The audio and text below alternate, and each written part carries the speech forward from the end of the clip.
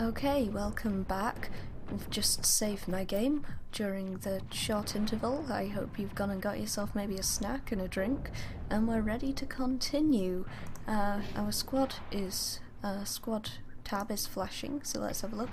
We've got Kaiden, who is he's a like our character, he's a biotic, so he has like sort of psychic, kind of telekinetic abilities, but he's a sentinel, meaning that he has like electronics and stuff as well, so he's sort of an all-rounder character. I'm gonna give him some special abilities to help us out. First aid, which increases how much health you get from using the first aid ability, and barrier, which is a very, very useful ability for keeping us from getting damaged. Yeah, we've still got no points. We have the horrendously normal mapped Jenkins without his hat.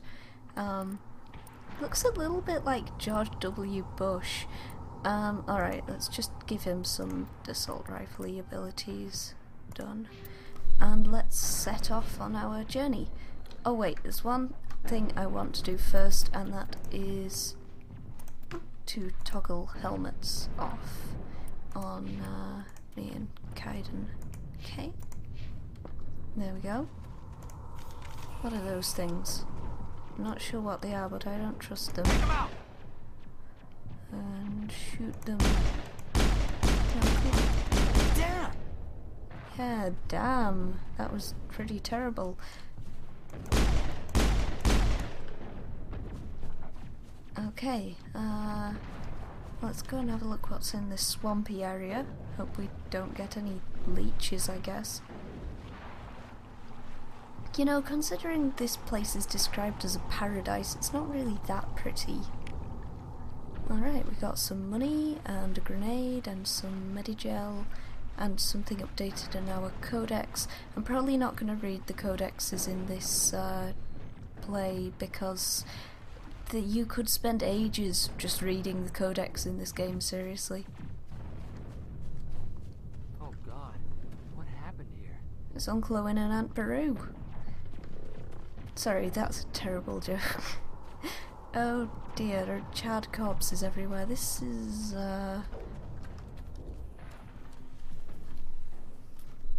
okay. Let's send a guy ahead. Jenkins, first name Leroy.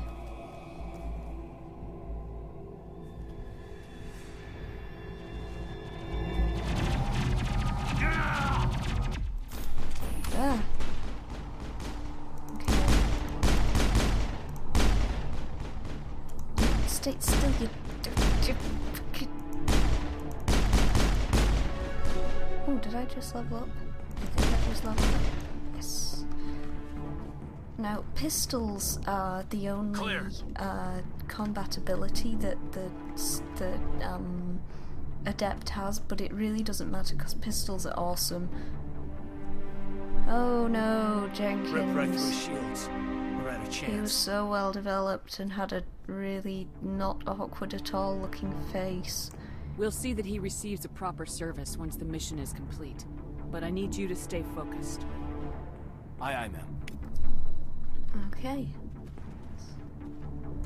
More of those floaty-doofers. What are these things even? I don't want to get close to them and find out.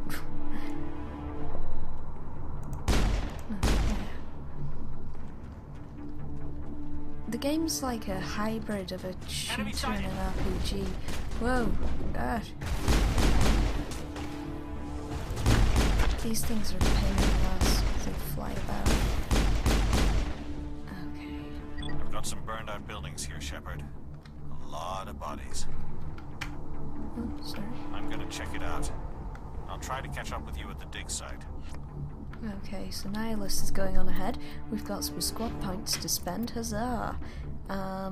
Now, Adept will give us... Right, let's learn the barrier power, because it's useful. And we'll put some points into this because we'll be able to learn shield boost and unlock pistols, and pistols gives us the awesome marksman ability. Well, for Kaiden, I don't know. Let's throw some points into his basics so that he gets some extra pistol damage and things, and also recharges abilities. Let's go and see if we've got any equipment. We haven't got any new equipment. That will change. Have we got any? No, we haven't got any upgrades even. Right, let's just continue then. Let's go.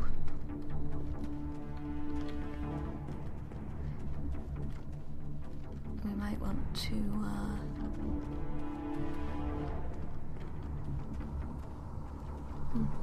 let's have a look what's in here. One of the things in this game is that your health doesn't automatically regenerate when you're not in combat. Finally, some action! Yeah, finally some action shooting a floaty thing.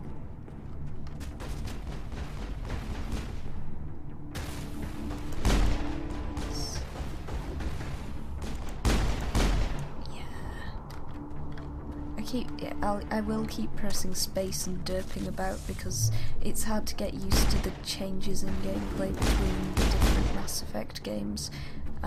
They really kind of overhauled how it controls for 2 and 3, which I think was for the better. This game plays a lot more sort of RPG-like. Oh, come on. Oh, good. That could have been bad. I suspect those things probably poison you. There we go. Perimeter secured. You don't need to sound so smug about it, Kaiden. It's not a huge...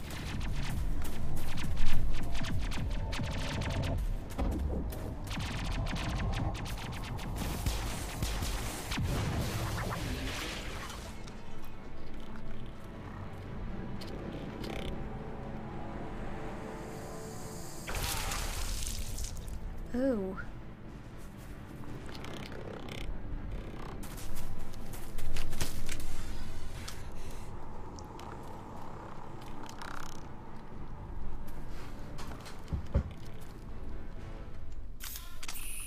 Help her out.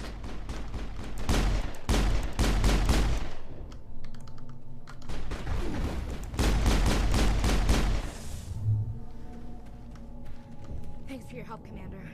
I didn't think I was gonna make it. How do you know I'm a commander? Seriously, do I have rank insignia? Gunnery Chief Ashley Williams of the 212. You the one in charge here, ma'am? Are you wounded, Williams? A few scrapes and burns, nothing serious. The others weren't so lucky. Oh man. We were patrolling the perimeter when the attack hit. Why are we holding assault rifles? We tried to get off a distress call, but they cut off our communications. I've been fighting for my life ever since. Seriously, neither of us knows how to use an assault rifle. Where's the rest of your squad? We tried to double back to the beacon, but we walked into an ambush. I don't think any of the others... I think I'm the only one left. This isn't your fault, Williams. You couldn't have done anything to save them. Yes, ma'am. We held our position as long as we could, until the Geth overwhelmed us. The Geth haven't been seen outside the Veil in nearly 200 years. Why are they here now? They must have come for the beacon. The dig site is close, just over that rise. It might still be there. We could use your help, Williams. Aye, aye, ma'am. It's time for payback. This is Ashley Williams, who is going to be a party member. She's a bit like your kind of classic 90s sci-fi action heroine character. We'll be getting to know her a bit better later. What else do you know about the Geth? Just what I remember from history class back in school. They're synthetics, non-organic life forms with limited AI programming, created by the Quarians a few centuries ago. They were supposed to be a source of cheap labor, but ended up turning on the Quarians and drove them into exile. Well, after that, they just kind of disappeared behind the Perseus Veil. Nobody's really heard much from them since. So basically it's that classic kind of Matrix or Battlestar Galactica setup where people built robots and the robots got too intelligent and then the robots kind of rebelled against their masters. Tell me everything you know about the beacon. They were doing some digging out here to extend the monorail and expand the colony. A few weeks ago, Monorail. they unearthed some Prothean ruins, and the beacon. Suddenly, every scientific expert in the colony was interested. That's when they brought us in to secure the site. I don't know much about the beacon itself, but I heard one of the researchers say this could be the biggest scientific discovery of the century. What happened to the researchers at the dig site? I don't know. They set up camp near the beacon. The 232 was with them. Maybe their unit fared better than mine. Describe what happened leading up to the attack. We were sent out a couple of nights ago from the main colony to secure the area. Seemed like a routine patrol, until the Geth hit us. We never knew they were coming. Have you seen a Turian Spectre around here? There aren't any Turians on Eden Prime. None that I've ever met. Not sure I'd be able to tell if one was a Spectre anyway. If you saw this guy, you'd know. Carries enough firepower to wipe out a whole platoon. Luckily, he's on our side. Sorry. Like I said, no Turians. I don't think we've actually seen Nihilus with anything but a pistol, but whatever. I'm kind of mystified as to how he managed to get past her on this completely linear path without her noticing, but let's go. Move out! Random shouting! Yep, we got a new pistol and some armor-piercing rounds. Armor-piercing rounds are awesome. Now this pistol is less accurate, so I'm not going to equip it. We're going to get a better pistol anyway very shortly. We are, however, going to put in these armor-piercing rounds and the combat sensor, just to stick something in there. Have we got any? No, we still don't have any underlays. Okay. We now have Ash, who has assault rifles and can actually use them because she's a soldier. Let's take her helmet off, because the helmets are a bit doofy looking. The armor looks really comfortable though. The beacon's at the far end of this trench. And the Scorpion armor, which I'm going to spend most of the game wearing because it's really good. It's really good light armor, so it's better in every category than the stuff we're wearing. Okay. And our squad thing was flashing. We've got some points to spend with Ash. We're gonna get her some assault rifle abilities because they're awesome, and get her shield boost, which is a great ability, and I'll spend a point in so that she gets... Soldiers are one of the few classes that get natural regeneration out of combat, and it is really, really useful. As you can see, our Paragon points are starting to add up, so we're nearly at a notch. And there was a thing over here. Let's have a look. Anti-personnel rounds, handhead rounds. A lot of the special rounds you find are not all that useful. Oh, what's with all these impaled bodies? That's creepy, isn't it?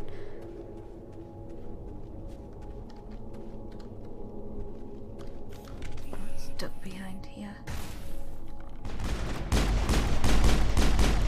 The cover mechanics are quite important in Mass Effect, but not nearly as important as they will be in the sequels.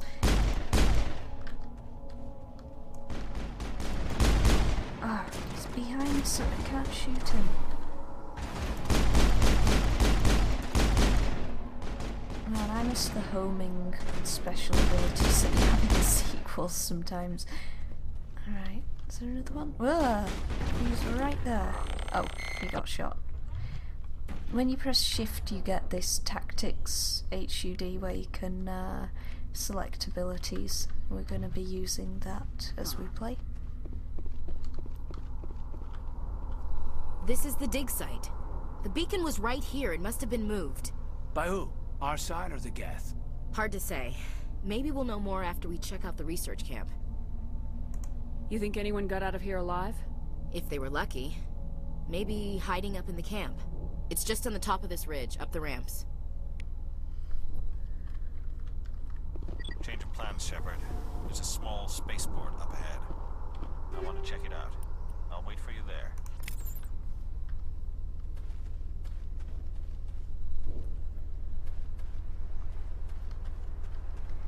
Alright, now I'm not sure how long we've been going for, so I'm gonna end this episode here because I stupidly forgot to look at the clock. So let's go onto my menu and I'll see you back in a short while for continuation of this Mass Effect playthrough. See you later.